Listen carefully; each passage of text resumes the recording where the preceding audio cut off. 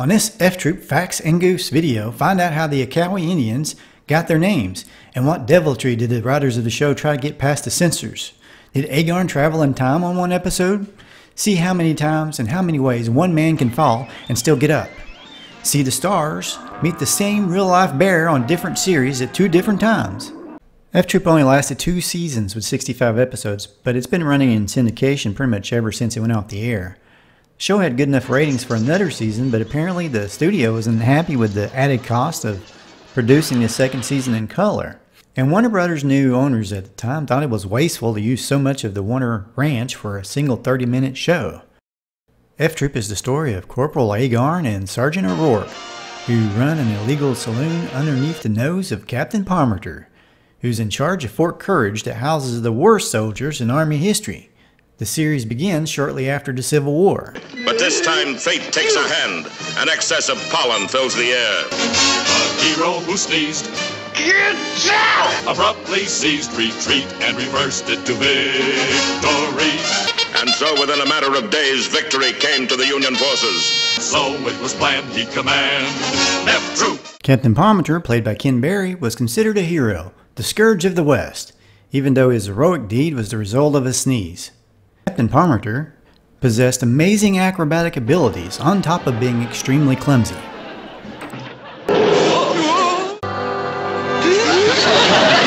Zing!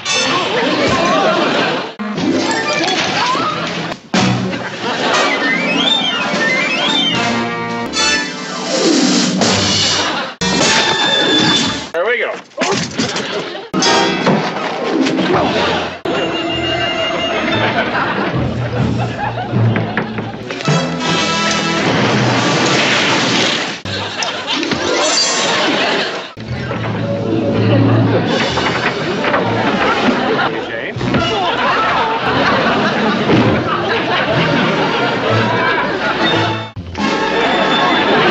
But he was also very lucky, as if there was a method to his madness.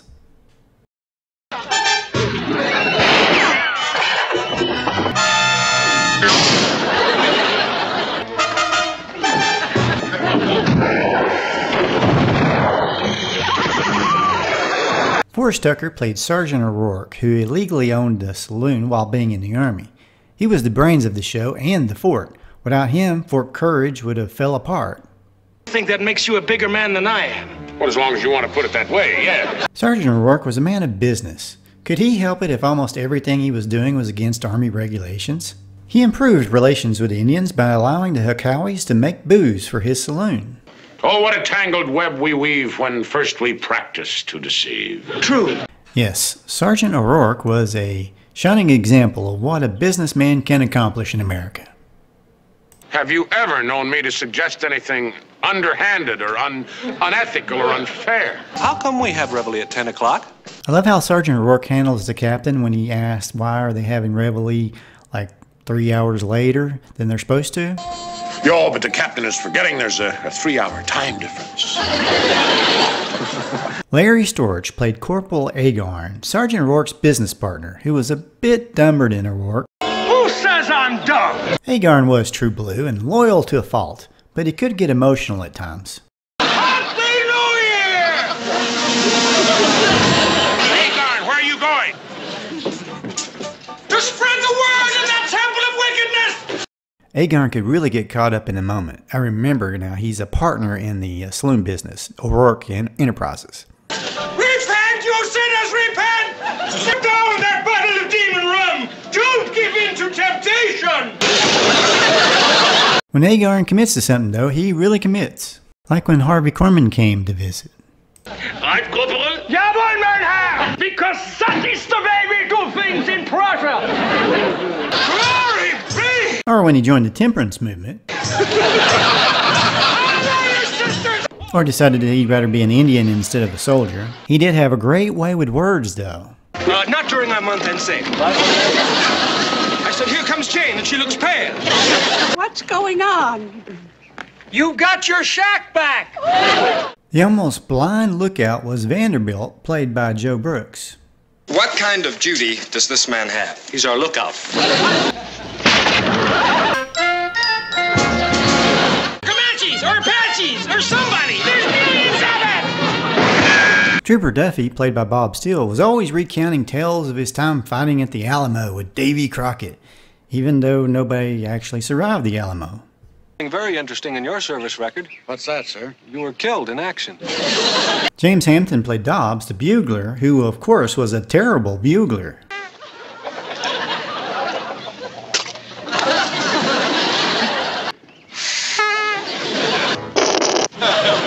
Wrangler Jane, played by Melody Patterson, was always trying to get Captain Parmenter to marry her. Frank DeKova played Chief Wild Eagle, and he often got the funniest lines of the show. You see, voting is one of the processes of American democracy. Oh, voting means taking land away from Indians. You want Indian attack? We give you Indian attack. Cost you $20. Manakura. Unarakatembu. Peace-loving Hekawe fight Indian? That's your job. And then there was a time he predicted a political scandal that wouldn't happen for decades. I was told you even smoked a peace pipe. I didn't inhale. Don Diamond played Wild Eagle's right-hand man, Crazy Cat. Craze, as Agarn called him, was always waiting impatiently to get his chance to be chief of the Hekawes. Over my dead body. That's when I become chief. How did the Hekawes get their name? Did you ever wonder how the Hekawes got their name? Why'd you ask? Many years or moons ago, the tribe left Massachusetts because the Pilgrims were, ruining the neighborhood. The tribe traveled west many miles until one day the tribe fell over a cliff. And then the medicine man said to Wild Eagle's ancestor, I think we lost. Where the heck are we? I don't know if this next one is true or not. It sounds a bit far-fetched, but I read that originally they wanted to name the Indians and I want to be real clear on this, the Hekawe. That's Fugawe. But censors put an end to that real quick when they heard about this joke. You get the picture.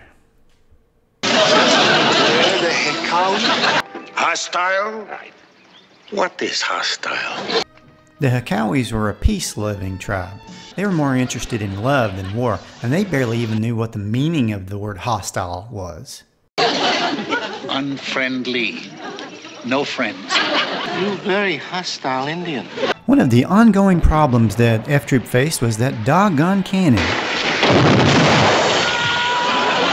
It would never fire unless you kicked it, and then it would always, it'd usually hit the watchtower, or maybe the water tower, or maybe Jane's store window way down into town.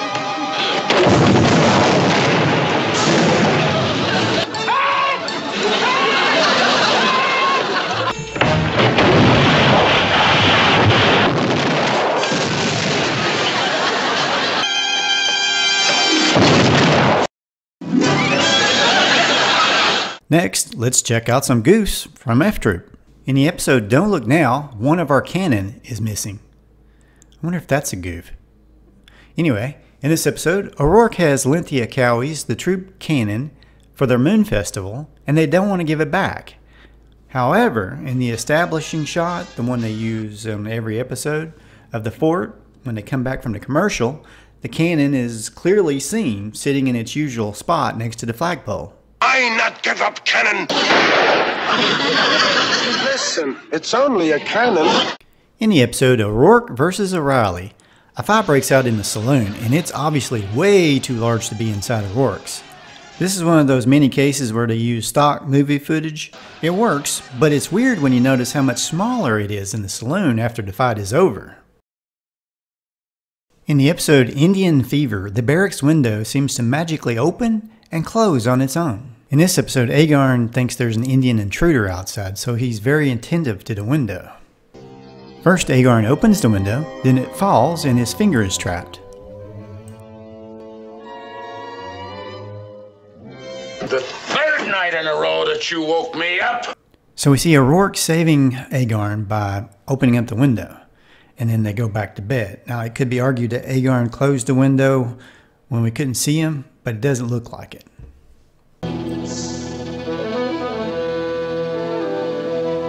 Agarn looks up and the window is closed.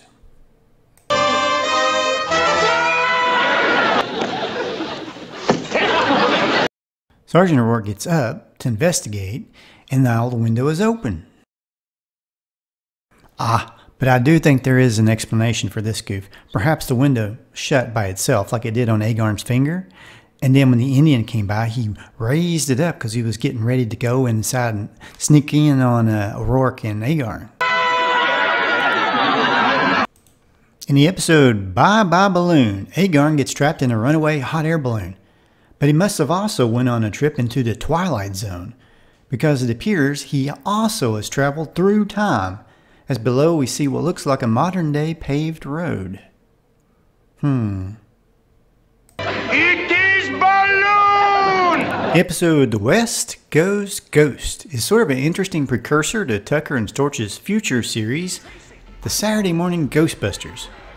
O'Rourke and Agarn spend the night in a ghost town.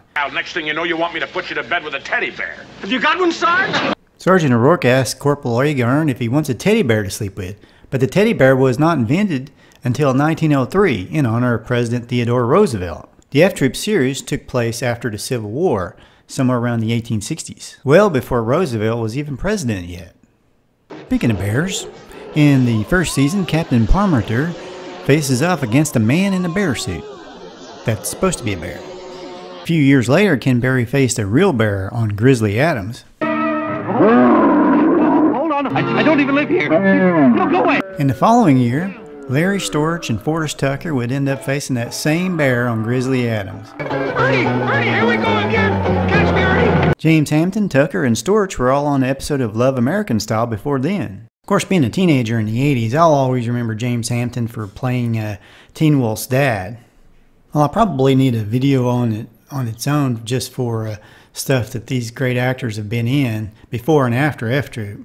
If you'd like to see me do another video on F-Troop, like what did they do before and after, and maybe one on all the great guest stars like Vincent Price. Now that's what I call a paleface. They actually had the first voice of Charlie Brown, the voice of the original Winnie the Pooh. Just all kinds of great actors have been on this show. Just let me know in the comments below what you'd like to see. Let me know what you thought of this video. I'm also going to link to one of my older videos featuring the Saturday Morning Ghostbusters that Larry Storch and Forrest Tucker starred in. That was one of my favorites as a kid. I'd like to thank you for taking the time to watch this video. Please subscribe if you haven't already. Hit the bell for future notifications. And please let me know what you think in the comments below. It really helps me out a lot. It helps out the video. And please, if you would, share the video. If you really like it, share it with your family and friends. That would be really helpful. Thanks a lot. Have a great day.